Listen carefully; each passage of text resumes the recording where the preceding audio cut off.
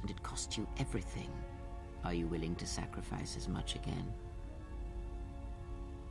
They were my choice. You are not listening to me. This is not like any field of battle you have ever fought in. Think carefully on your choice. If you choose to fight, if you choose war, it is a path few turn from once the first steps are taken. It carries with it a terrible price.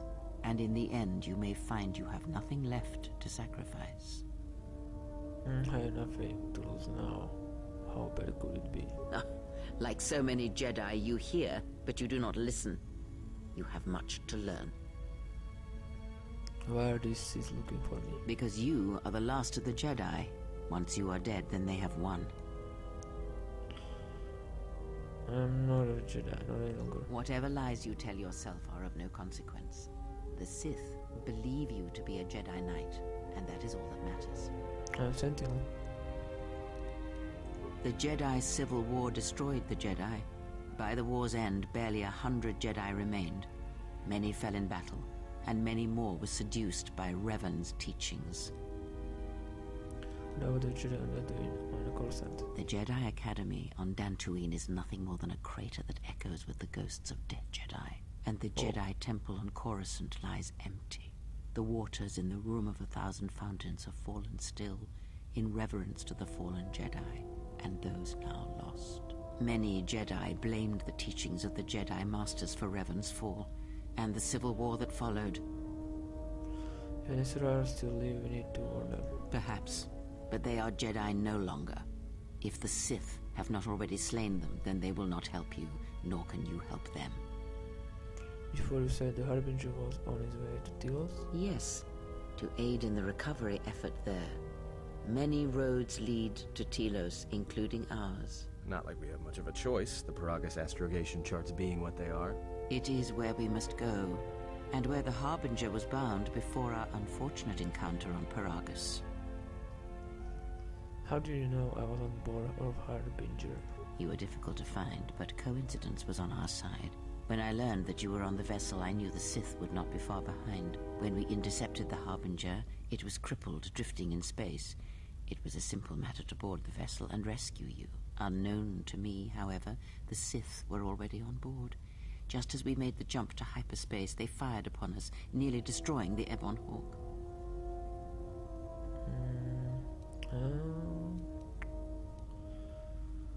How did we get to Paragus? I do not know how the Ebon Hawk was able to make it to Great. Be silent. We're having a conversation here.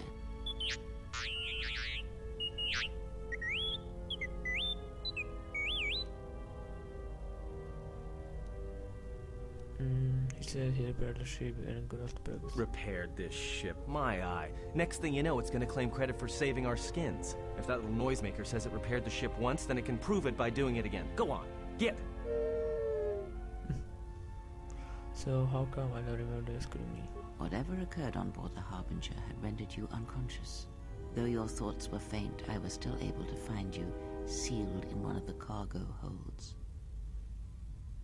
Yeah, there's an unusual study of coincidences. True. But as one trained in the Force, you know that true coincidences are rare. But we have spoken long enough, and my wound pains me. If you have other questions, find me in the crew quarters. There we will speak more. Hey, don't stop your long, boring rants on my account. I was just getting sleepy-eyed.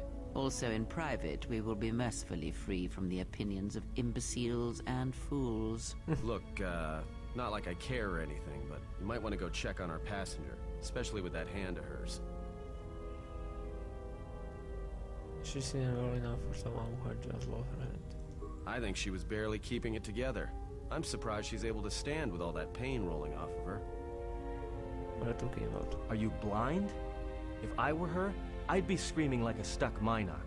Well, I mean a very strong, manly Minoc. I think she's just too proud to show any weakness. Especially in front of you.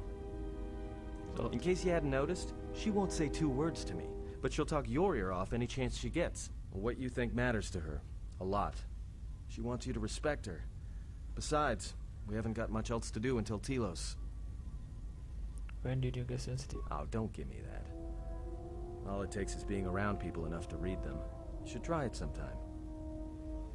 You're right, she may be in pain. I'll see if I can go help. Okay, oh, nice chunk of XP. Oh, I'm getting up to the light.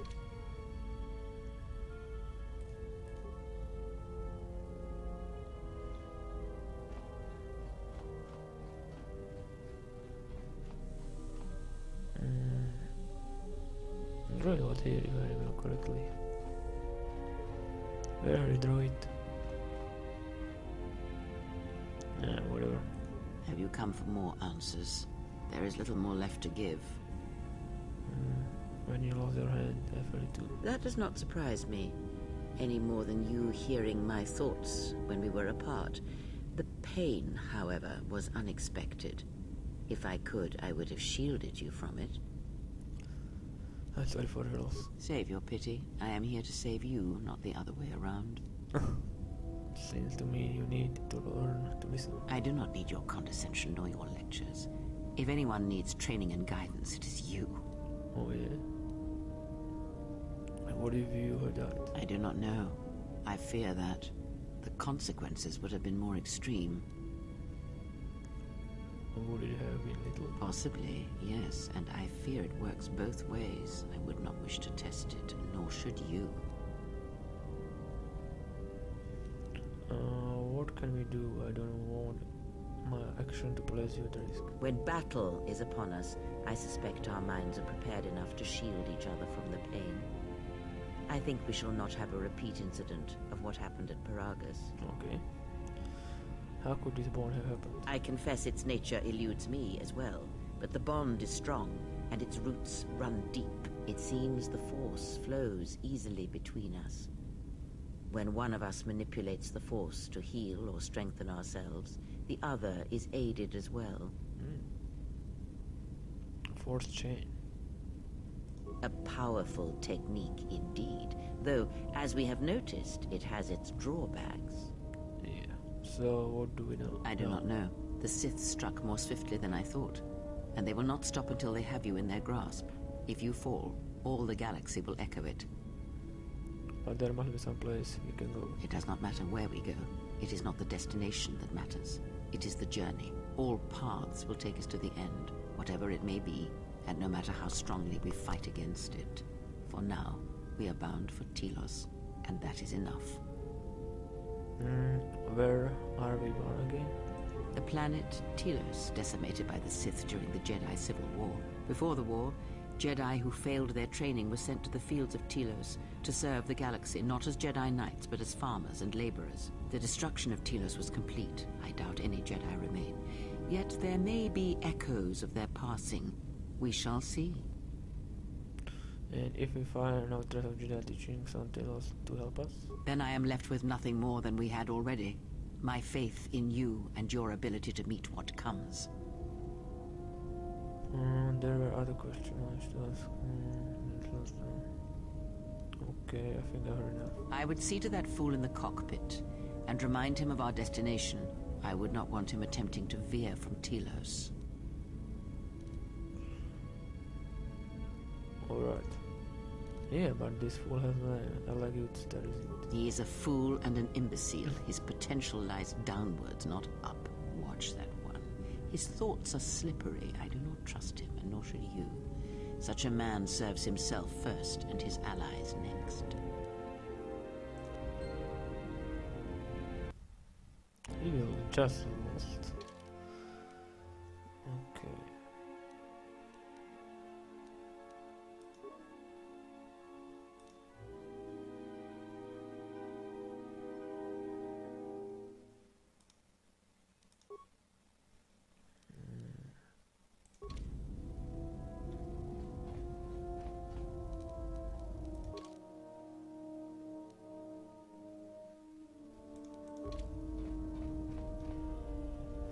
Actually, you can ask her about this. If I were you, I would see... He's old. He is a fool and an imbecile. His potential lies downwards, not up. Watch that one. If I were you, ask. Can you tell me what has happened in the Mandalorianverse? Much has happened in the galaxy in your absence, and since the defeat of the Mandalorians at Malachor 5.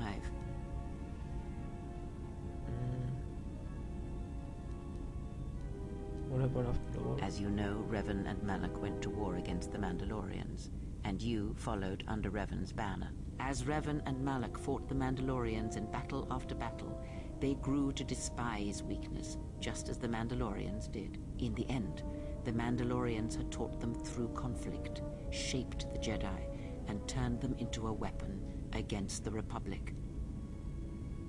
What happened next? Revan and Malak, and all the Jedi that served them, turned against the Republic and the Jedi Order. Jedi fought Jedi. Revan was ambushed by the Jedi and captured. Malak continued to wage war in his master's place, inflicting terrible wounds on the Republic. Wounds that bleed still. As all Sith do without a strong enemy, the Sith turned on each other. Revan escaped the Jedi and returned to finish Malak, and that was the end of the Jedi Civil War.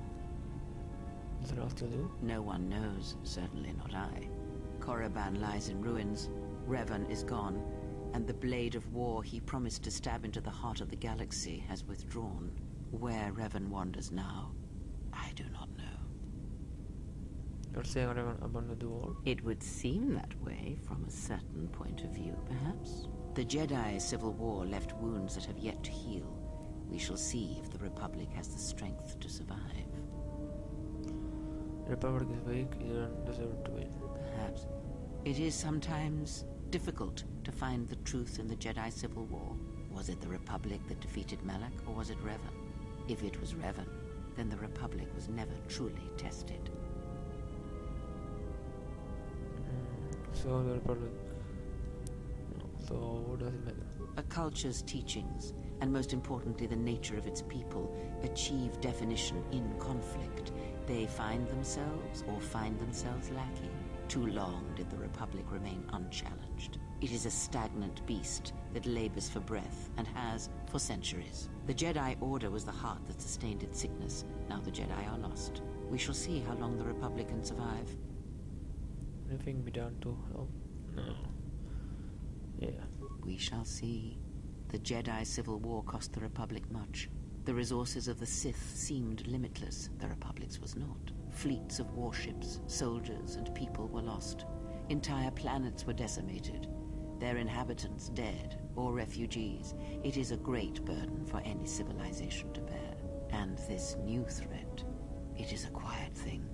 Unlike the Jedi Civil War, it drives at something deeper than the strength of the Republic. It is aimed at you. Because I'm the one Jedi. The Republic was never what was important, ever.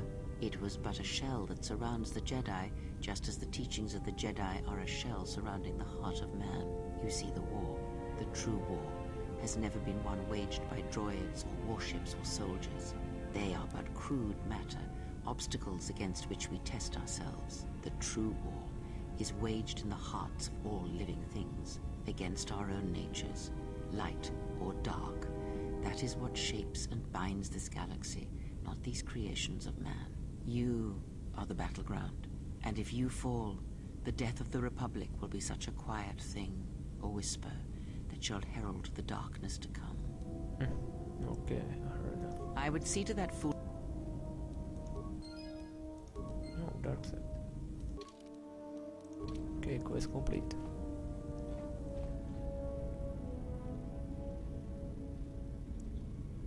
Old beach, old beach, old beach. Okay, people. This is Lucky Session come to an end. I will see you next time. Goodbye.